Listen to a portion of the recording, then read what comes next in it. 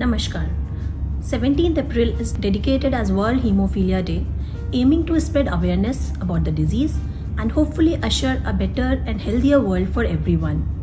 Hemophilia is a rare inherited bleeding disorder which occurs due to deficiency of certain proteins in our body that help prevent bleeding and are known as clotting factors.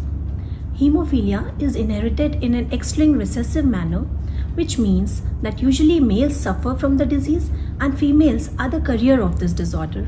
So what are the symptoms and signs of this disease? The patients of hemophilia either present with excessive or unusual bleeding after trivial trauma, or they start bleeding spontaneously. Usually in childhood, there is history of bleeding post-vaccination, prolonged bleeding post-circumcision, excessive bleeding after tooth fall, repeated nasal bleeding, prolonged bleeding after trivial trauma, or recurrent joint swelling and pain. Sometimes these patients might present with blood in urine or stool, muscle bleeds, or rarely brain bleeds, which might be life-threatening. Simple tests like CBC, PT, APTT can give a clue towards this disorder.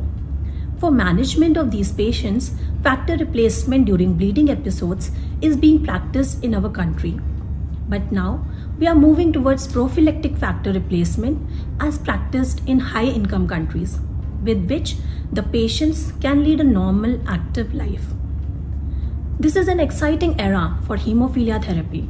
Several newer avenues like long-acting factor concentrates, monoclonal antibodies that can be administered once in 2 to 3 weeks, and recently gene therapy that can practically cure these patients have become viable.